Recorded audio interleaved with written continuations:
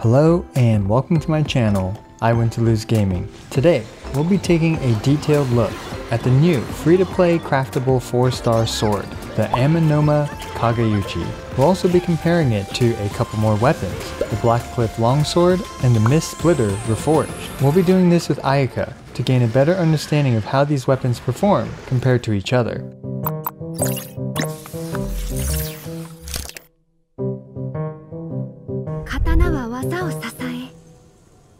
Let's quickly understand what the Amenoma Kageuchi does. Starting off, it has 454 base attack and 55.1 attack percent. Its ability, Iwakura Succession, allows you to cast an elemental skill and thus gain a succession seed, as indicated by the spinning black orb around the hilt of the sword.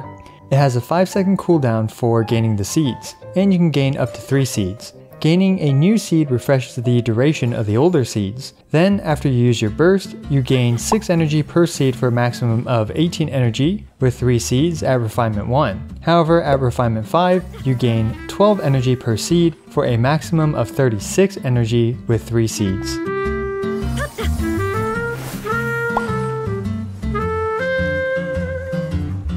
I'll quickly provide my assessment on its passive before moving on to its damage. At Refinement 1, its passive admittingly feels a bit underwhelming. Some extra energy is nice, but in most situations, it's difficult to notice 6 to 12 additional energy. However, at Refinement 5, gaining 24 or even 36 energy after using your burst feels pretty massive. 36 energy is a ton of energy, and is nearly half of Ayaka's 80 cost energy burst. If you do have plenty of sword billets to spare, refining this sword is worth it. Speaking of which, this is an amazing sword for exploration and domains. Whenever your skill is off cooldown, you can quickly use Ayaka's E. Then in your next engagement, use your burst to gain back a ton of energy, and chances are you'll have your burst up again for the following engagement. But now let's also talk about the damage that the sword does. And for a better perspective, we will compare it to the Blackcliff and the Mistsplitter. But to do this, we need to first understand all 3 weapons. The Blackcliff Longsword is a straightforward weapon with 565 base attack and 36.8 crit damage. Its passive won't really be relevant in the testing situations in this video.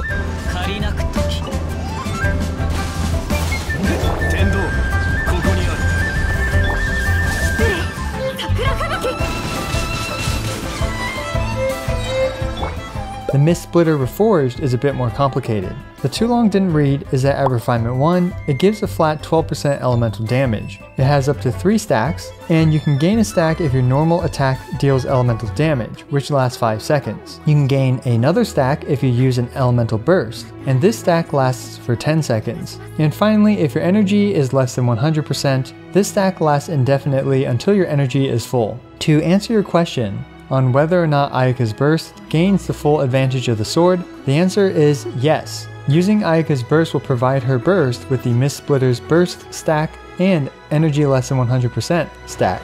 You simply need to use a cryo-infused basic attack before using her burst to get all 3 stacks. But really quick, before I go into the showcase for the weapons, might I ask you to smash that subscribe button. I do put a ton of effort into these guides and would greatly appreciate your support by simply subscribing to my channel. Anyway, now that we understand all the weapons, let's see how much damage they end up doing to our poor volunteer, the Primo Geo Vishap. I selected the Primo Geo Vishap because it can take a reasonable beating and won't die to just Ayaka's burst alone. We'll start off with the Blackcliff Longsword, and that will be our baseline for this comparison. We'll be keeping an eye on how much Ayaka's burst's ticks crit for. With no party buffs at all, the Blackcliff Longsword is doing 10,306 damage per burst crit. Fascinating.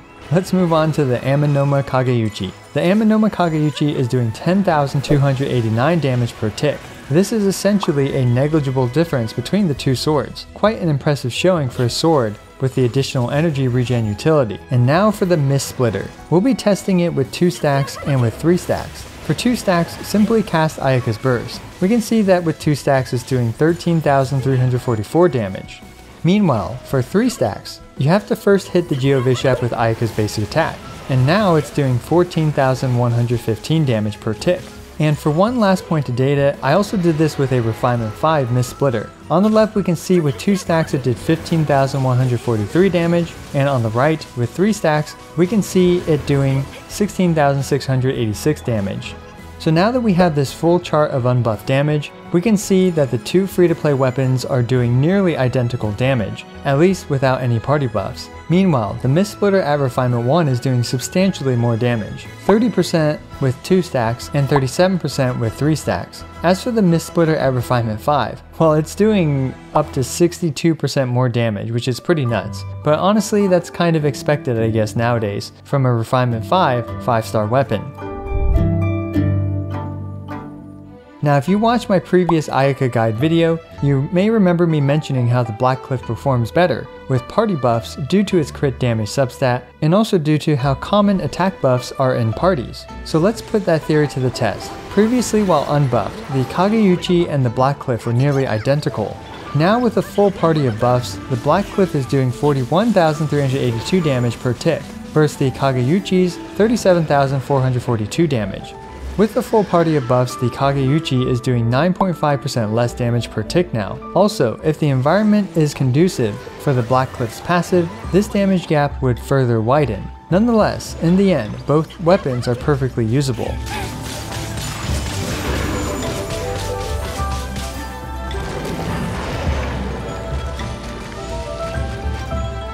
I also did this test with the Mistsplitter as well. Let's take a look at how it does with 3 stacks.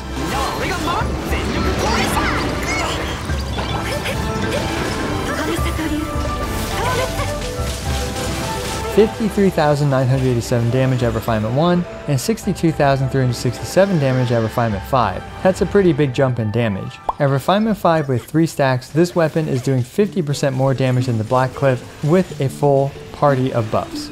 So nuking the Primo Geovishap is cool and all, but what about, I guess, a more practical situation look like? As such, I also did this in Abyss 12.1. With less team buffs, but more practical team buffs for this specific environment. Let's start off with the Blackcliff versus the Amenoma Kageuchi.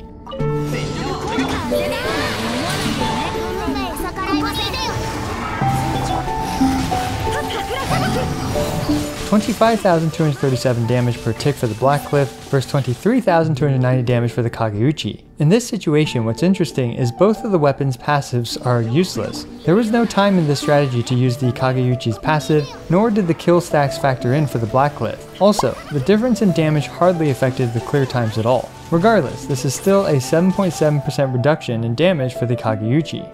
And finally, we'll also do this really quick with the Mistsplitter.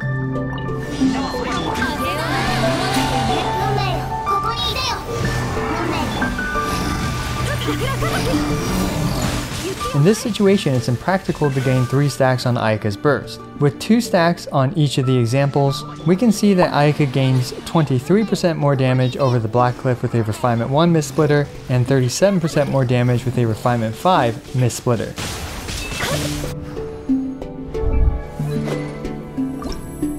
So across all these examples, we can see that once team buffs start to come into play, the Kageuchi's damage slips a bit. But really, it's up to you to decide whether the roughly 5 to 10% less damage in a team situation is worth it for the additional utility that the Kageuchi provides. As for my opinion, at Refinement 1, the additional utility that the Kageuchi provides is pretty small, but if you can get the weapon at Refinement 5, it actually provides a really nice quality of life, especially for the Overworld and for domain farming. As for the Mistsplitter, well, it's clearly doing much more damage than the other 2 free-to-play weapons. Re-looking at this chart adjusted with the Blackcliff as the baseline, we can see that a raw elemental damage matches up nicely to the calculations I made earlier. However, with a full party of buffs and stuff, this chart doesn't fully account for that. And that's one lesson I wanted you to take away from this. Weapons with crit damage as a substat, as well as with higher base attack, and finally without the attack percent buff, generally benefit more from party buffs than weapons that happen to have low base attack as well as an attack percent substat. Hopefully this video helped you a bit in terms of deciding what weapon you want to use for Ayaka. In my opinion, the Amenoma Kageuchi is an amazing weapon due to its overworld potential and domain farming potential, especially at Refinement 5. As for the Blackcliff, it is admittingly a better weapon for damage, especially with party buffs, but sometimes 7 to 10% more damage doesn't really matter much, but other times it actually does matter. Lastly, the Mistsplitter Reforged is a clear winner in terms of damage. What weapon will you be using with Ayaka? Be sure to let me know in the comments below. As always, I appreciate every single one of you. This is I Want to Lose, signing out.